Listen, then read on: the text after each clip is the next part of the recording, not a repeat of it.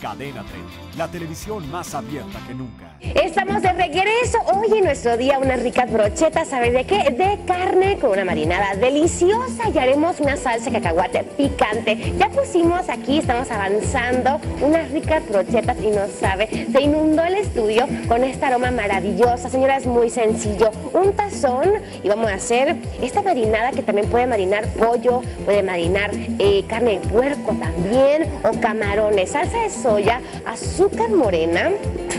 Me preguntaban que para qué azúcar, muy buena pregunta. El azúcar ayuda a que se caramelice esta salsita y quede ese dorado tan especial. Entonces póngale un poco de azúcar y ya verá. Esto es vinagre de arroz. Si no tiene vinagre de arroz, le puede poner vinagre blanco o vinagre de manzana. Oiga, le quiero mandar un saludo muy especial a SPR. Dicen que nos están viendo desde el trabajo. Nos están viendo desde el trabajo. Les mandamos muchísimos besos y cariños. Y bueno que trabajan tan padre, ¿verdad? Viendo la TV. ¡Wow! ¡Qué bien! Aceite de sésamo. Ojalá que lo preparen en su hora de comida. Y un poquito de ajo. Ahí está, muy sencillo, lo mezclamos, listo. Ahora, vamos a hablar de la carne. Esta es arrachera. Entonces, la arrachera es fácil de distinguir por sus músculos. Son músculos largos que si usted corta así, el músculo como va a ser una carne muy difícil de masticar, porque está la línea recta y estamos cortando junto con el músculo. Si cortamos a través del músculo, entonces va a ser muy sencillo. Ya va a ver usted cómo es diferente cortar una arrachera.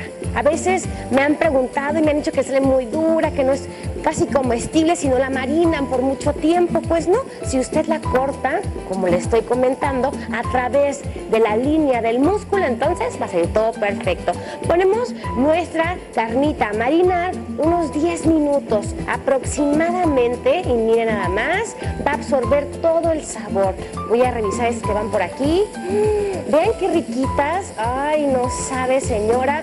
Y mire, una manera diferente de presentar la comida le da a usted una ventaja sobre la familia, creo yo. Les va ahí ganando la batalla, porque yo sé que es una batalla diaria, señora, hacer comida diferente, rica, que le guste a los niños, que le guste al señor, inclusive a la abuelita, ¿no? Entonces vamos a poner nuestro palito de bambú, que son muy económicos, se encuentra en cualquier supermercado, y lo vamos a insertar como si fuera una viborita. Terminamos en puntita, lo estiramos un poco, ahí está, y en una buena plancha, con un poco de aceite antes, vamos a poner a asar nuestras ricas brochetas. Esas ya casi están, como la ven, chicos, ya. Ustedes me mandan en el término. A mí me gustan 3/4, yo creo que ya, vamos a dejarla unos segunditos, mientras hago la salsa. La salsa es estilo oriental, ya que andamos con la salsa de soya y todo esto. Un poco de café, vamos a poner un diente de ajo y esto es vinagre de arroz. Insisto, si no encuentra vinagre blanco o le puede poner vinagre de manzana. Y los chiles ya ni les pregunto, ¿verdad? Ya sé que les encanta. Así que vamos a licuar esta salsita potente y deliciosa de cacahuate con chile y que le va maravillosa. La puede dejar estilo puré o la puede dejar también, si quiere, con poquitos montoncitos de cacahuate, como usted prefiera. A mí me gusta encontrarme tropezones de cacahuate. Entonces, vamos a ver. Huele deliciosa. Así me gusta, mire. Vamos a hacer. Vamos a servir. ¿Cómo exageran? Pensé que les gustaba el chile, ¿eh? Así. A la otra no le voy a poner chile. Ah, bueno. Entonces, vamos a tomar. La hacen de todos, Cristian, exactamente. Me voy a llevar las brochetas y las vamos a servir de esta manera en nuestro plato. Así. Le vamos a poner un poquito de cilantro o perejil para que se vea lindo este platillo. Miren nada más, qué maravilla, qué rápido lo hicimos.